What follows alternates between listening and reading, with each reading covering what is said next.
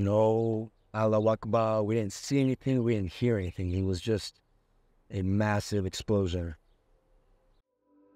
I saw them go down. What were there together and also my mind what is happening?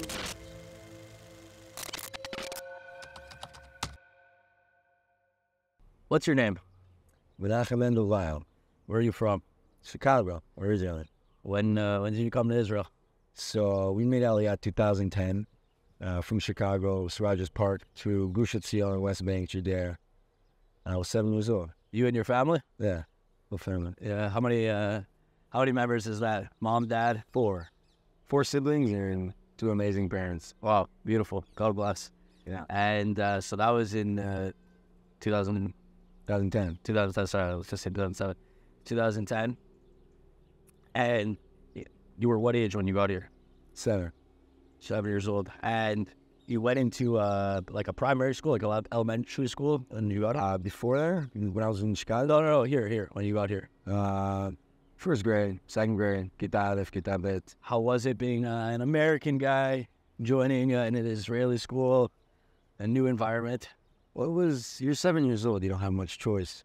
You just move with the family, and honestly, at that age, learning languages is very easy. So in a year, I was already having conversations and had a lot of Israeli friends. It was cool. Fast forward to 18. Yeah. Your conscription, as we call it in the States, your first military duty. Let me just say before that, I actually did a pre-army program for a year and a half. We learn about Israel. We learn all kinds of values and prepare physically and mentally for the army. I did that for a year and a half. I drafted late. I drafted when I was March 2023. Wow, okay. I'm like super freshman. And okay, so March 2023, and you were how old at that time, 19? 19, almost 20. Almost 20. Yeah. And what did you draft into, which unit? Combat engineering. Why combat engineering, of all things? Well, it wasn't my premier goal. I wanted to be in the Shed de Chosa. That's like the Navy SEALs of America. I wanted to, the way I saw it was that we all have to do the Army service, and might as well it's not just check it off, but have a meaningful service. So I wanted to be combat. I wanted to be in higher units. Eventually, God had different plans, and I turned down in combat engineering. Okay. Still combat unit. Yeah. Walk me through your 2023 year experience. Lead me up until October 6th. I drafted 2023 March to combat engineering. I went straight into basic training. Very interesting. Again, this wasn't my ideal unit. I wanted to get to a more combat and tough unit. But like I said, God had different plans, and I ended up there. So I try to make the best out of it. I went through basic training, met a lot of amazing people, great people, good friends, a lot of training. I finished my basic training. It was 8 months. I finished that, and we're talking already, this is a month after the 7th of October. That's when I finished my basic training. So you were actually training when everything unfolded. What was your October 7th like? Oh. Okay, well, first of all, I was, October 7th, I was in Jaffa, Tel Aviv. Like I said, I was in this pre-army program, so I went there for the holiday. And, I remember in the morning, terrible morning, rockets and sirens. We're in the middle of davening, and it's unclear. And this program that people there keep Shabbat, so we don't have our phones on us. And it took a while for us to really understand what was happening. It was just rumors. And the more rumors that came, at some point I was like, okay, we have to check what's going on. And at that point, I started to see videos on Telegram and everything that was happening in Israel, and up south and down south, and it was just unbelievable. I mean, it was unreal. It was unreal. It was a shock. What were you feeling at the time that you're sitting in Jaffa, in Tel Aviv? You're 50 kilometers away from, or 100 kilometers away, I should say, from the action. What was the feeling that you had? Well, I will say for me, the experience was the evening of the start of October. At that evening, there was a bunch of barbecues. Because in that area over there, Jaffa, Tel Aviv, you don't feel like Tel Aviv. It feels like Lud or Ramleh. Because it's predominantly Arab. Yeah, exactly. So again, and that night there was barbecues all around. You can only do 1+1 to understand what was happening there. But because I was in that area for a year and a half, the second I realized in that morning, I looked at videos and I was seeing what was happening in our country. I was the only guy with a rifle. I wasn't at my base, but I had my rifle with me. I had my equipment. And I was just seeing these videos and I was already, I'm processing and I'm thinking like, it might get here. It might get here and our neighbors over here might turn on us. Again, anything's possible. You see these videos and realize anything's possible. What were you seeing? I was seeing people getting murdered in the streets, people getting kidnapped. The Gaza border being braked. People in the villages in the south. Pure murder, just a bunch of blood, And did you feel hopeless being far away from that action? I did feel hopeless. I mean, the place where I felt where I was,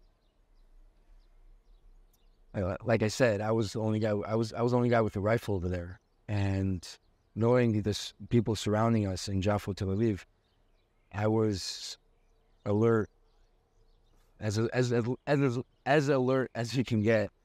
I remember a scenario. The sirens are going on, and all of our guys are going down to the shelter.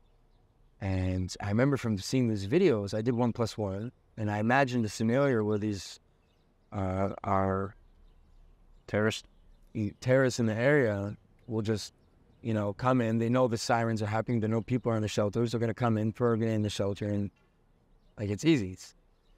So at that moment, this is what's running in my head. This is what's running in a 21-year-old's head at the moment. So what I did was I was above the shelter with my rifle, magazine inside, ready, just ready for the scenario.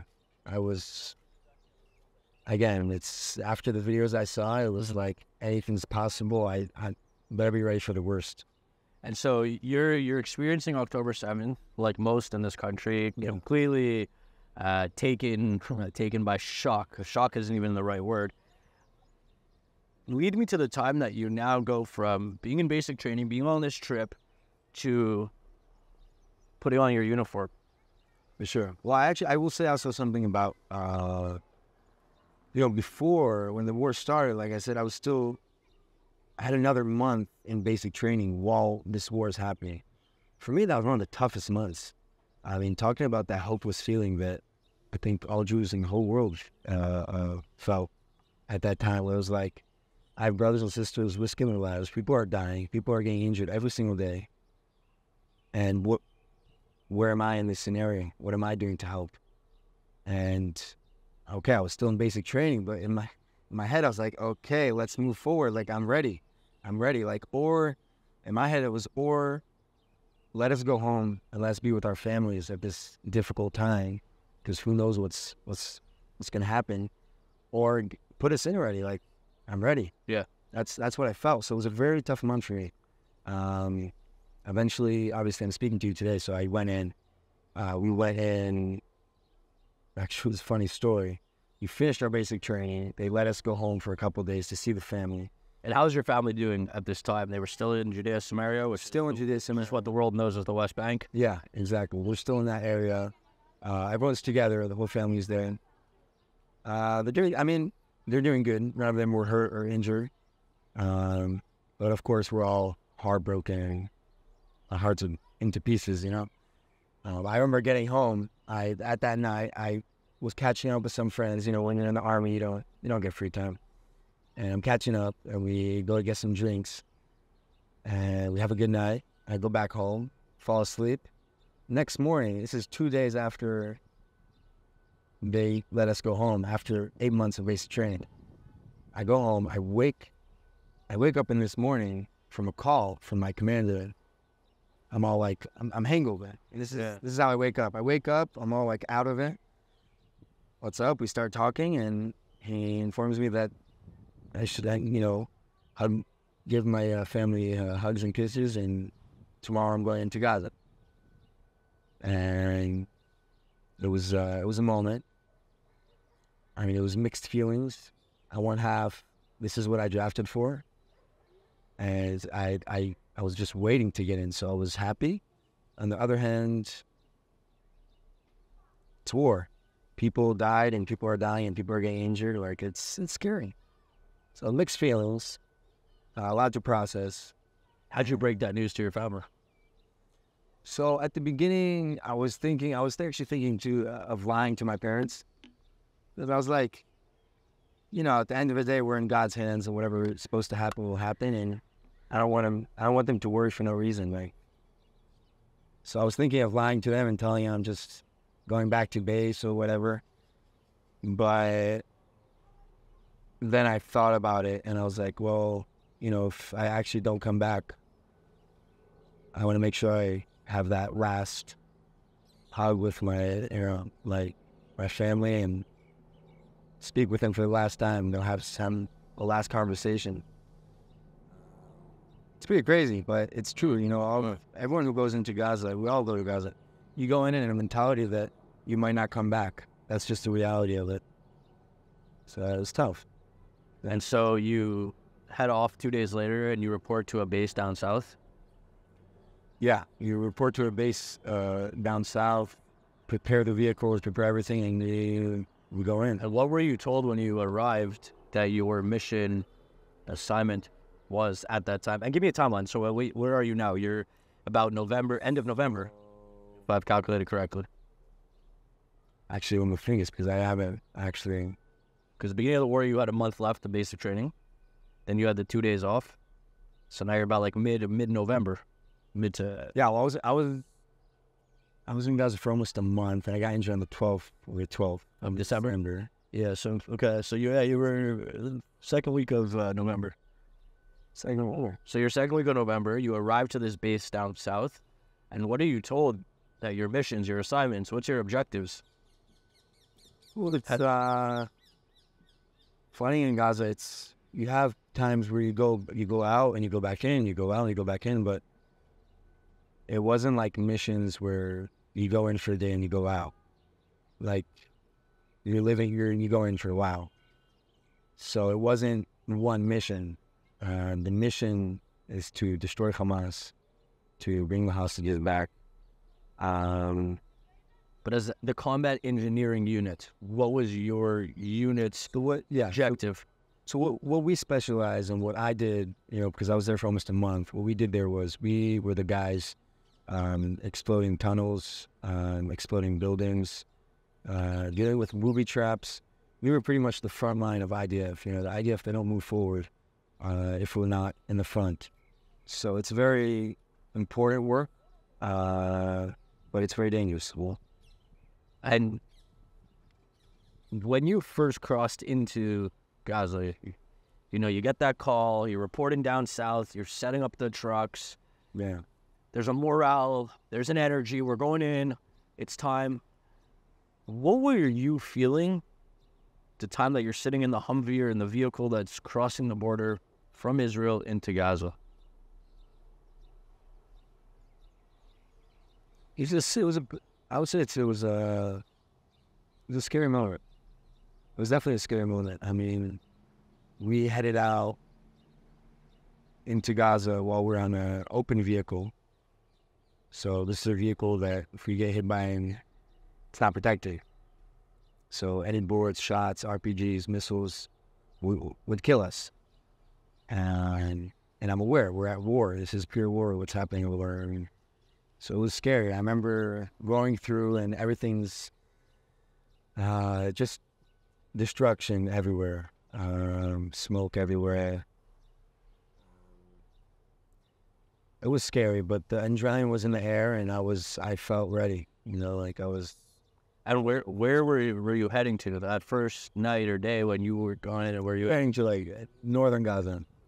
that first day, like that first entry into Gaza, you're heading north, and what did you do? Well, the first day, I would say the first couple days, I joined, it wasn't organic, our team. I joined a combat engineering team who were already in there for a while. I don't know these guys. Which is pretty interesting to think about it. That these guys that I'm fighting beside it, these weren't the guys I did basic training with. I don't know them. They're not like close friends or whatever, but so for me it took a little while to really understand how things work, and how we roll. And again, just a reminder, like I'm super fresh. I just finished my basic training. I'm not like some guy with some crazy experience. I'm the opposite of that. I'm very, very fresh. Everything we learned was more theoretical, and in a split of a second, you have to, you're dealing with life and death, and yeah, it's pretty crazy, man. But How many people from your basic training, from your combat unit, your combat engineering unit, basic training, ended up going into Gaza with you at that time? Well, at that time we were chosen, it was like 15 guys. They chose the high commanders. They chose 15 guys they felt they can trust, and 50 guys that are ready to join other combat units. When you joined this other combat unit, did you feel that these guys had your back no matter what? Well, for sure. Again, it's like after a couple of days, I already got the role. I already met people. I got their names. Had some laughs together, and I think the brotherhood in Gaza while you're fighting is so real. It's as real as it gets. And you can not know people, but a week in Gaza is like a year or months out in your normal life. You know what I'm saying? So you become so connected in a matter of days. In a matter of days, you trust them, and you go after them, and they go after you, and you trust them, they trust you, and that's just how the brother. Did you sleep that first night that you were in Gaza? Like, what was the feeling? Like, you get all these sounds that are explosions and bombs and rockets and RPGs and fighting. What was that feeling like? Yeah, I'm now sleeping in Gaza. I'm no longer sleeping in the West Bank or on the border where I'm. No, it was very interesting. It was very interesting because the first night, how it works is your buddies, you sleep, but there's always people on the guard, always on the watch, because you're in Gaza. And what that means is you go to sleep for however much time you can, and one of your buddies wakes you up later to switch off, and then you guard, and then he sleeps, and it's like that on and on, 24/7. So at night, I remember the first night sleeping there, which is in northern Gaza. It was very. I remember guarding. Everyone's sleeping. I was guarding with a friend of mine, and I was hearing like little noises outside. And in my head, I was just like any second, a terrorist will pop in the window, Allah Akbar, and try to shoot us with an RPG. Like, it was just, and that's what I imagined at that moment. So I was like super alert, very aware of these small noises, and just looking around. My rifle, I was ready just to fire, and it was intense. The first night in there was very intense. What was a moment that you had, and we're going to get to your injury, but what was a moment that you had where you were like, oh shit, this is real, I'm here? Tell me about that. Walk me through that. Actually, interesting. Never actually thought about the moment. I feel like recently I've been processing so much the injury and my recovery process and what's up for future Mendel. Never actually thought about that. It's crazy how much there's to process. I mean, all of us, but me especially, the amount of things I've been through this past year, I'm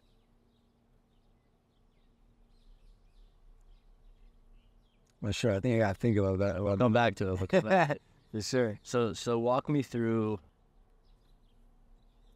Sadly, I've learned you've been injured. Yeah, I mean, you're now sitting in front of me, so you've gone through a insane recovery. this one. But walk me through what led to your injury. Well, what happened to you? So, like I said, I was in northern Gaza for almost a month. We did a lot of work over there. I'm very proud of myself and proud of our team and the unit. The day I got injured, it was 12th of December. It was a sunny day. It was a Tuesday. Just in the afternoon, I was waiting with my friends in the vehicle. We were waiting for our next mission, and we got it. And our mission was to move forward. This is in Jabalia, northern Gaza. That to move forward and, for IDF to continue moving forward, there was a certain amount of buildings that we had to take down. Of course, clear these houses first and then take them down with our explosives. And so we start moving forward. And I'm going to interrupt you. When you're moving forward, and during this time, did you encounter civilians or tunnels or terrorists? Let me just say, first of all, tunnels thing. We've encountered numerous amounts of tunnels, not on this specific mission, but before then. Civilians, not at this mission, but we've seen earlier civilians. And what was the encounter like? As IDF is doing their work, there are civilians. So I was actually very, I'm not a commander. I'm a simple soldier, just finished basic training. So I'm not the guy talking to these civilians or dealing with them. But just seeing the scenario from the side, it was very. I was proud. I was proud as being part of IDF, because what we were doing is we were on one of our missions. We were going to clear houses and take them down, and I didn't see these. I wasn't in the houses where the civilians were. My friends were. And first of all, just scenario. I just want to share the scenario. I had a friend. He shared with me on this day where he goes in the house, and they're clearing the house, and you're in Gaza. There's terrorists everywhere. The terrorists, you don't know who's a civilian and who's a terrorist. That's because they wear civilian clothing. They wear civilian clothing. Part of this, you just don't know. So it's a crazy scenario, and he goes in and he starts clearing the house, and he goes through one room and he opens his rifle, and a kid, like, I don't know, 7 years old, starts walking towards it. I just imagine the scenario. You're at war. We already know that these terrorists, they use the civilians as human shields. That's part of it. And the other part where so much of the civilians are actually part of terrorism, like, you have a 21-year-old dealing with this kind of scenario. It's unbelievable what we had to deal with. And he was telling me, like, it's a crazy moment. And he's waiting there, and he's alert, right? He's not going to shoot. And afterwards, elders come out from behind. Eventually, our team, they took him outside, and they first of all, they talked to him, make sure they're not terrorists, and they took them away. They didn't kill them. They put them in a safe place, but these are just kind of the crazy scenarios where young people like us, 21-year-olds, 19-year-olds, have to deal with. Such a complex scenario. You're dealing with life and death. Yeah. He didn't shoot her at the end. I remember him sharing with me afterwards, like, he felt like he couldn't pull the trigger. Like, he just saw a child. But it's really a scene out of a movie, is what your friend was describing. I would say this the whole Center of October, it wasn't even a horror movie. It was more than a horror movie. You know what I'm saying? Like, There's that part, and the part of us soldiers fighting in Gaza, having to deal with crazy scenarios that you find in movies, definitely. And that's 21-year-old.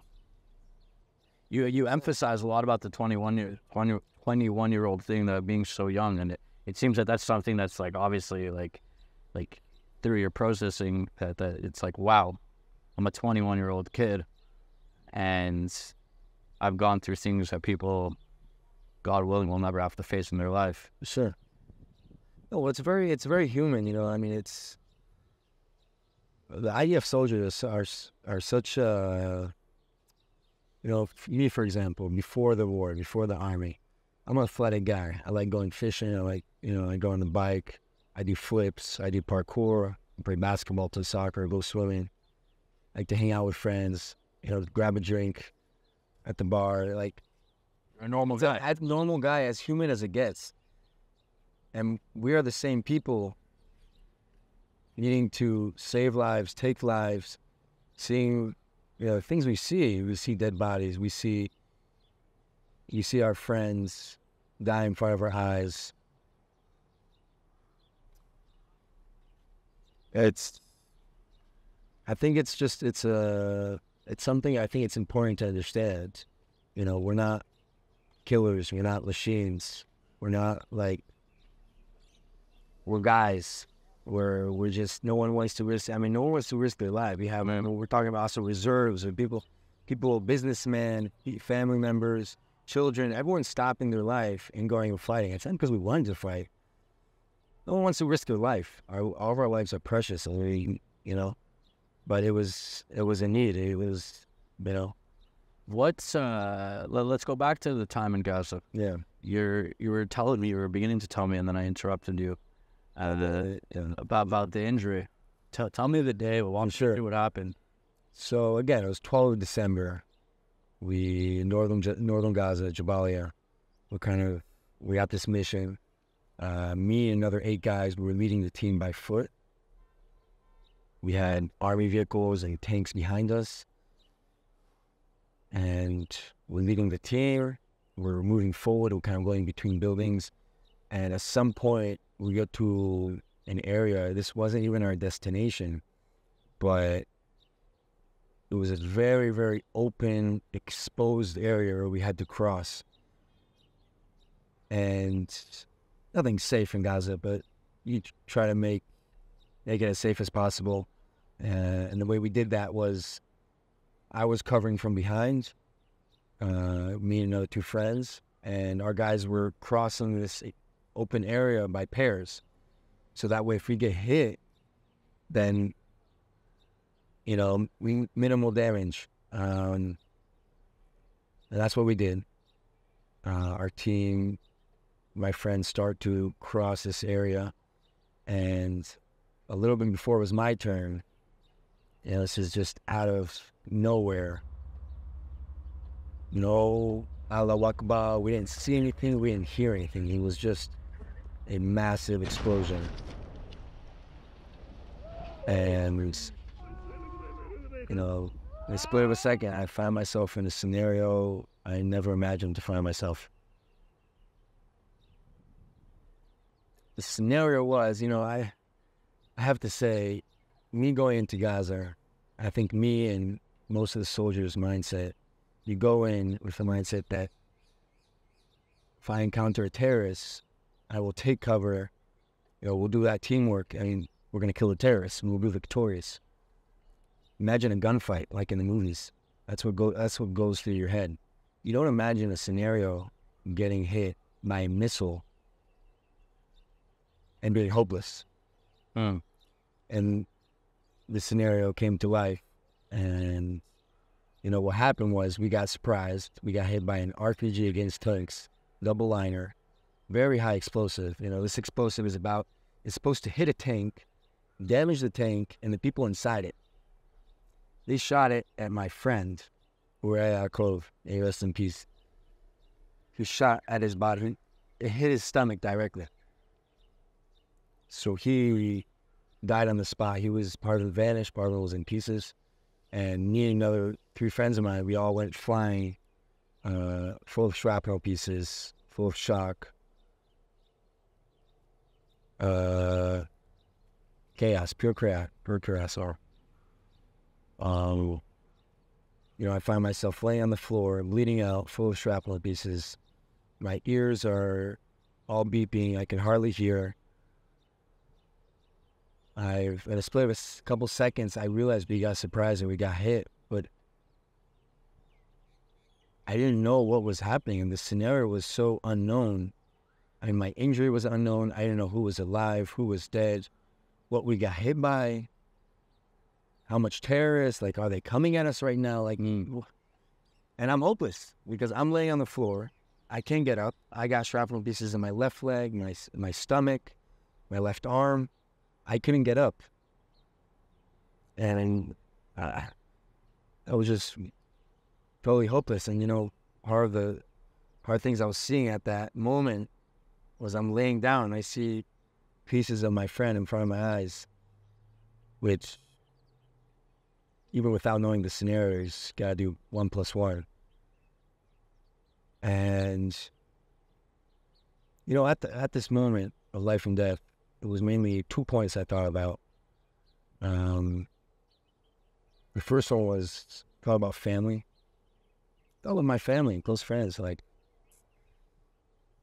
thought about what would it do if I don't survive and come back home. And just that thought of what it would do to my family, it gave me that mental strength.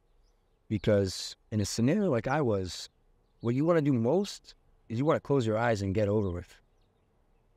You just seen your friend die in front of you. You're full of pain. Adrenaline is in the air. You don't know what's happening around you. And I forgot to mention, but it didn't end here. When we thought it couldn't get worse, it got worse because they started shooting us with their rifles. So I'm laying on the floor and these bullets are flying over my head. I can't fight back. I can't get up. So that was the first thing. The second thing I thought was, like, I just finished high school, man. I finished high school. I drafted to the Army. I am 21 years old. I don't got kids. I don't got family. Still didn't climb the Everest. Still didn't do an Ironman. Like, in the big picture, I did not leave my mark in this world. And these are the thoughts that are popping in my head at this moment, where I don't know if I'll live or die. And it's tough thoughts. It's definitely tough things to think Eventually, teams, IDF in the area over there, they heard that explosion and they came to help. And our team, which were behind us, the rescue team came and tanks came and, crazy story. But the guy who actually saved my life on the spot, this is the guy who put a tourniquet on my arm, tourniquet on my leg, a bandage on my stomach. This is a matter of seconds, a couple more minutes or seconds of bleeding, and it's a matter of life and death. So this same guy who saved my life and gave me this first medical treatment on the spot while we're, there's firing going around, he himself was injured, and he himself had 100 shrapnel pieces in his body. His name is Mayan Mullah. He's my personal hero.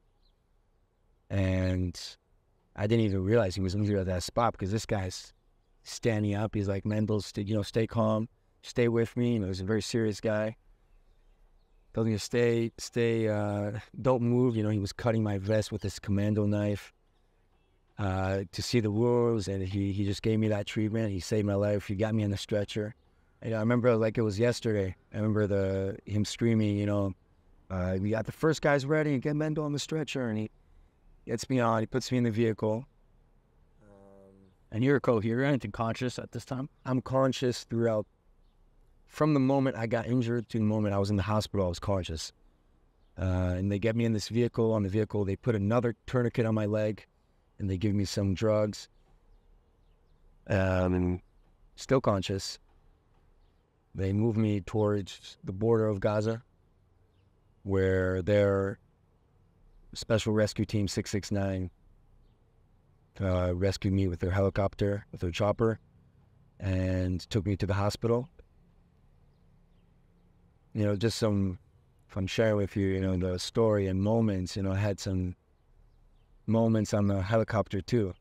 I remember when I was up there, I was all covered up. Again, full of drugs and a lot of pain. And I remember I asked one of the guys on the chopper, I called for him and I was like, does it matter if I stay mentally strong? Like, if I stay mentally in the game, like, does it matter? Or, like, I'm in good hands, it doesn't matter. I can fall asleep or whatever. And he laughed and he was like, yeah, it's good. It's good. So at this moment, I remember started to sing Am Yisrael Chai. Like, Am Yisrael Chai. I was trying to sing that. And, they were smiling, of course. All the guys in the chopper were smiling. And, in an hour, 50 minutes since we got surprised, I was already in the surgery room in the Sheba hospital, which is crazy. I was surrounded by doctors, so much people, man. It's crazy. A whole crew, a whole unit. I had a whole unit over me, And where was your family at the time? So at the time, well, actually, perfect timing. I actually just got there, and before they put me to sleep, this guy comes up to me and tells me, "You want to talk to your parents?" I was like, "Of course." And I don't know how I don't even know how I remember, like, his phone number, or I was able to speak. I don't know, but I was able to. I dialed the number. I called my dad. This is what happened. I was like, "What's up, Dad? I got injured. I'm hospitalized, but I'm okay." Word. That's it. They take the phone. They put me to sleep. And then I went through hours of surgery. It was like 6-7 hours. It's interesting. My parents got a phone call from me being injured. I mean, first of all, they heard my voice. Second of all, I said I was okay. Can't be that bad, right?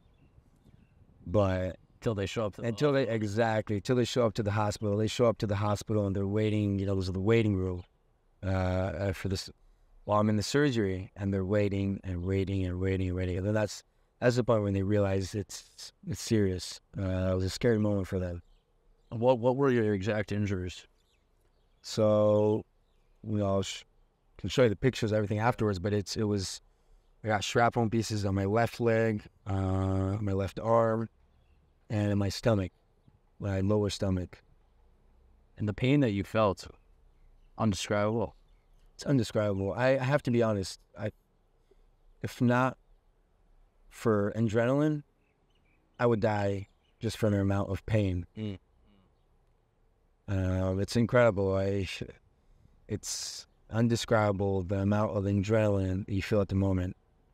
When did it hit you that you got so severely injured? Like, when did it, like, yes, okay, when the adrenaline calms down and you come out of surgery, was there a point in your recovery? How long was your recovery, firstly?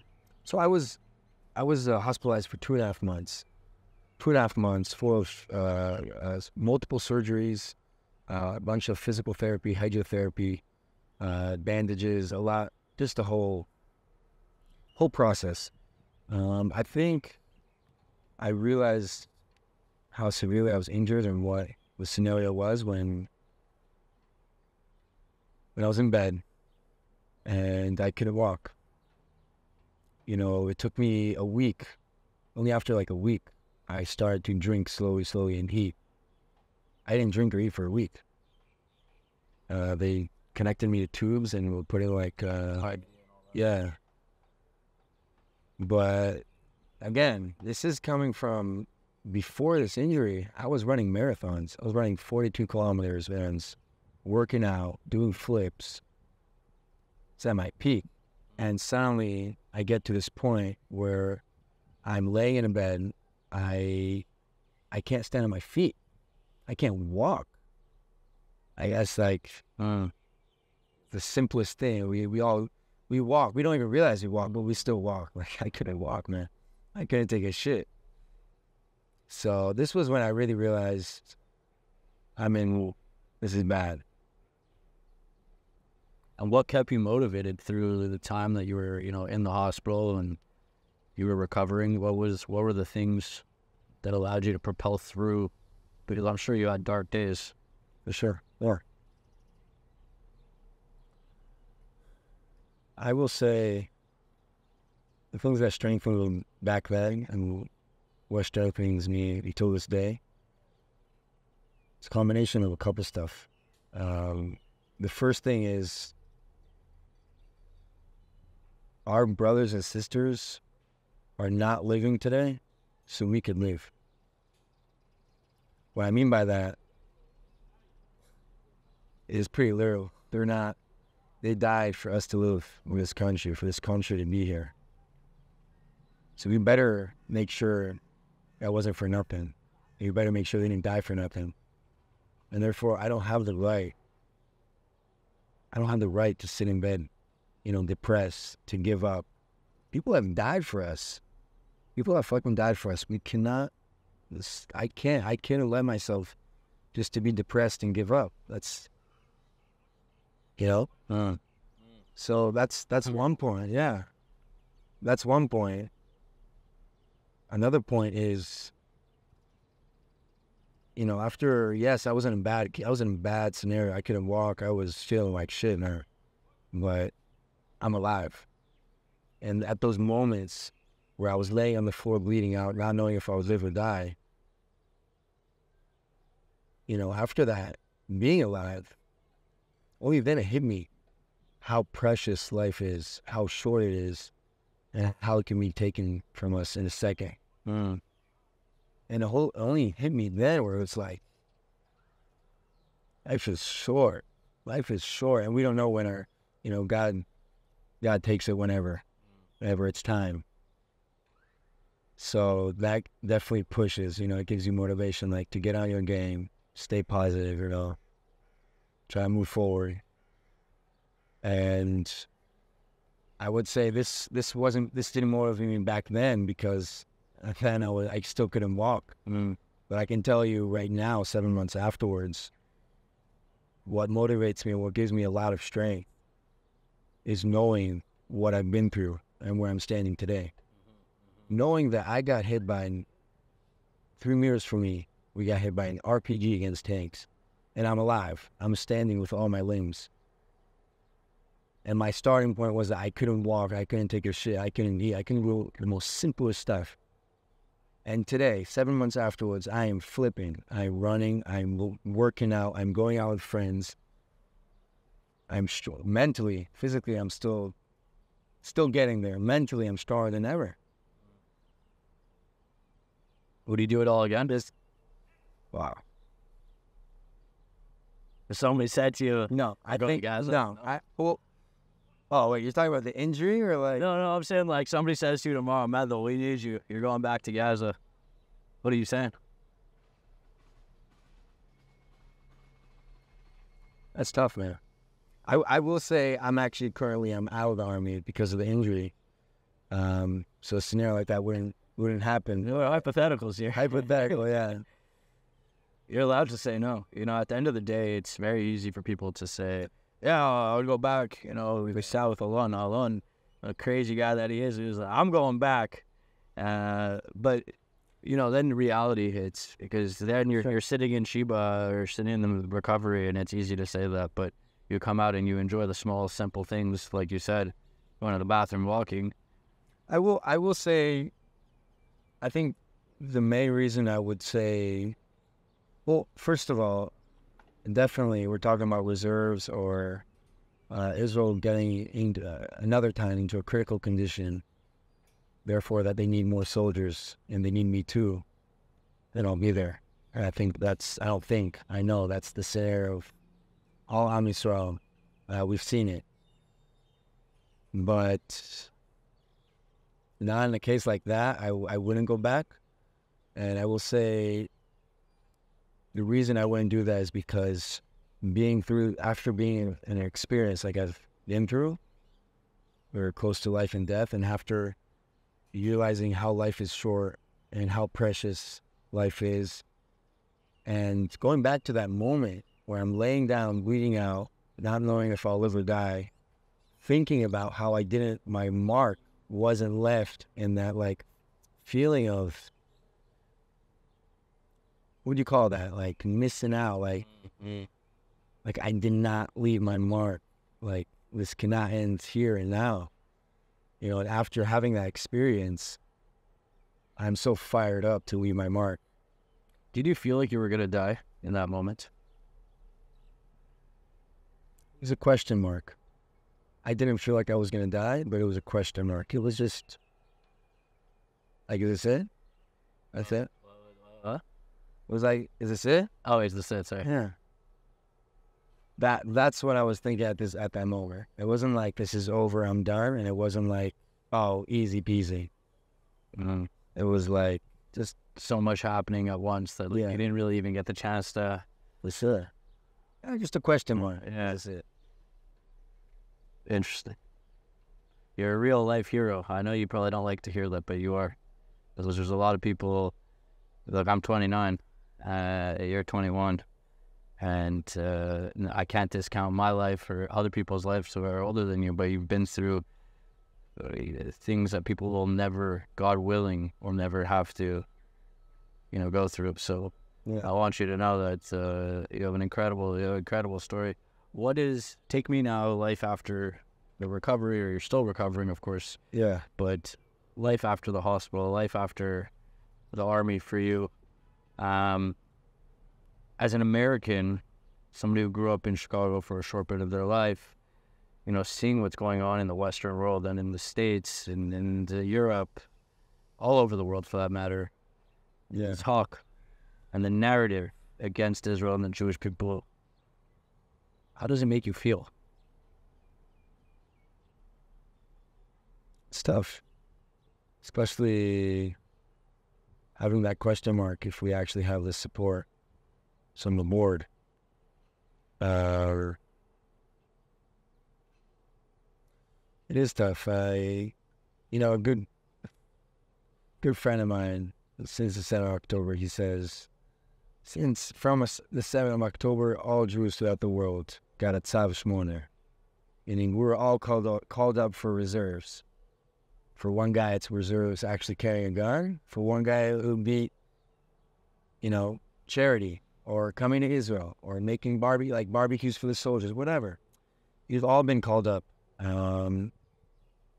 And I think just moving forward, what's next for Mendel, I still feel like just recently I was in America for a month, speaking and sharing my story and sharing what I saw in Gaza and maybe just speaking. And of course, this was on behalf of Sheba Hospital. I was raising money for the hospital, but again, I've been there and I've spoke to all kinds of Jewish communities throughout the U.S.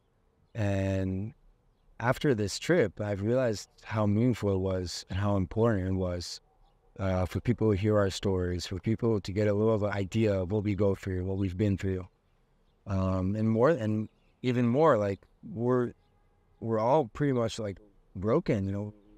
It touched all of us. We all need to, give strengthen each other at this time. And me coming back from my background with my story, fighting in Gaza, getting injured, close to life and death, having a crazy recovery process. For real, I think my recovery process is probably one of the fastest recovery process at the hospital. Not real that only from not be able to walk after 7 months, already flipping. So me having my story, I realized how meaningful it was and how much it actually gives people strength and hope. And that's what I plan on doing in the future. I plan on this close future, to go to schools, universities, Jewish communities throughout the whole U.S. and just speak, share my story, share my background, my thoughts, and it'll give strength to the Jews out there. What's your message to the Jews out there? The Jews out there. First of all, I love you guys. And I will say, there's a connection I've never felt where only after the 7th of October, I feel this deep connection with all Jews throughout the world where I meet. So they're my family, they're my brothers and my sisters. I love them, and I was hospitalized for 2.5 months. And for these 2.5 months, I'm telling you, Americans from all over the world, Australia, New York, Los Angeles, Miami, Canada, people all over were visiting us in the hospital. And it's different. That guy comes to hear your story. That guy comes to give charity. Some give presents. Some come just to be there with us and support us. And my point is, I got so much support from Jews all over the world. So, I see you guys. I saw your support. I am more than grateful. What's your message to the non-Jews who are countering everything that's happened and says that it's not true? And all the anti-Zionists and Well, I think the truest thing you can do, the media, there's fake news everywhere, man. I'm not even saying to choose a side. I would say listen to both sides. And the biggest thing, come to Israel. Like, see for your own eyes. See for your own eyes. And then you make up your decision who you support and what's evil and where's the good and where's the evil, who's right, who's wrong, or build your own perspective. Come to Israel and see it for your own eyes. There's nothing more real than that. We can't trick you over here, Come see it with your own eyes. That's what I would tell them. Go back to Gaza for a second. Outside of your injury, outside of, the story that you shared with me of your friend, the young child, were there things that you saw and witnessed with your own eyes that you couldn't have imagined, even with the intelligence, the stories you heard coming out of Gaza? What was a time where you were like, wow, this is... Not like shocked at what I saw there? Yeah, this is real. Definitely. I think, those times I went in multiple buildings, civilian buildings. I go in a building, and there's a couch, there's a sofa, there's nuts outside, teacups, a television, pictures of the family. Like, everything looks normal. It looks like a normal civilian house. And then we go downstairs, and under the staircase, we find rifles. And then under one of the blankets over there, you find an RPG. And you find grenades, and you find Hamas vests with patches of Hamas. And it's just so shocking. If it's that, or like you go to another building and you see like a notebook, you open it up and you see pictures of children holding guns with Hamas flags. Like, you see these stuff, or, again, another scenario, we were in this hospital, and 3 meters outside of the hospital, you had a massive opening to one of the, biggest tunnels over there, and it was just so shocking. I mean, for me, it was 2 points. First point, how Hamas used these civilians, That's the first point. And the second point is, which I think is the bigger point, how much of these civilians are not actually civilians. And the terrorism is just absolutely everywhere. Everywhere. It's full of terrorism. Tunnels everywhere. Houses are connected. Hamas support shit.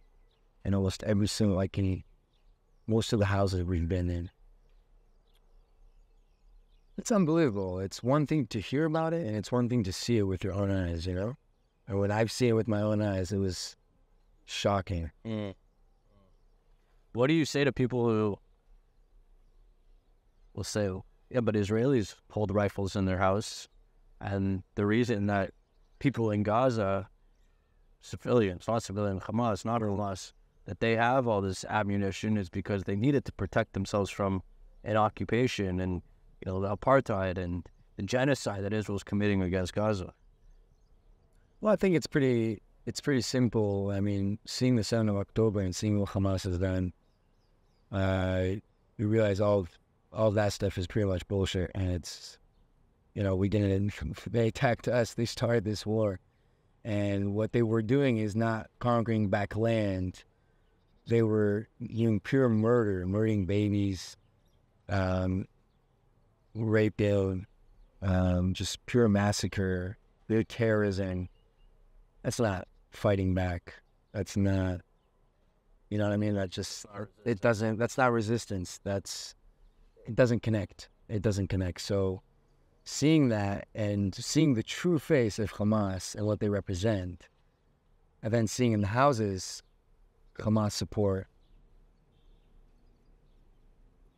just make the connection. That does not stand for resistance. That does not stand. That stands. What they stand for is death to all Jews. You know, to get rid of Israel, and as for now, get rid of America. Even like they don't want peace, and they've been offered peace in the past. 17 times. 17 ceasefire offers. Yeah, it's pretty simple. It's sad. It's sad that people, they, as you've been, rightfully saying, can't do 1 + 1.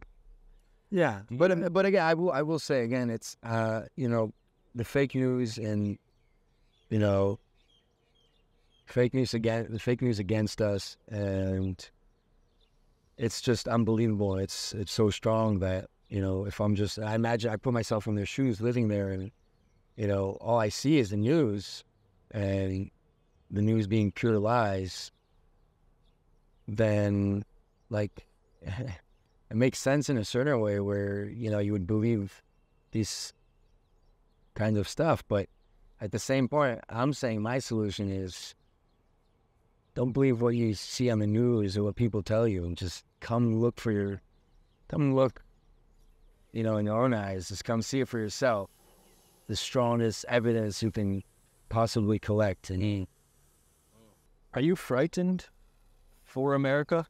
You mentioned this isn't just about Israel and death to Israel. This is death to America. As an American, as somebody who came from Chicago, yeah, are you scared for what's to come for America? I am, and I feel like if they don't stop it now, then it might be too late.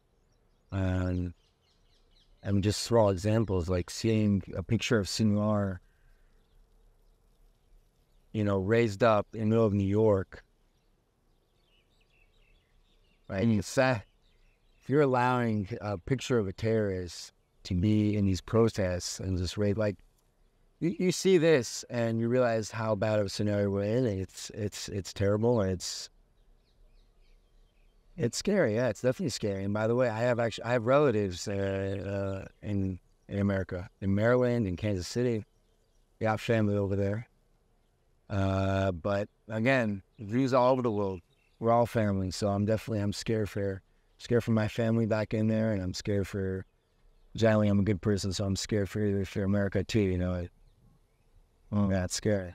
Outside of army, outside of the war, outside of recovery, outside of doing backflips, what do you see for yourself in the next 5-10 years? First of all, I see greatness. Again, knowing what I've been through and seeing myself right now doing flips and staying positive, and I want to see a flip, by the way. Oh, for sure. We'll definitely do that. Until I see a flip. We'll definitely do that. Yeah, again, it's just talking about seeing with your own eyes. We'll make it happen. But it's pure strength. It's just evidence of how what I'm capable of, and I really feel about my future. I feel a little unstoppable in that way.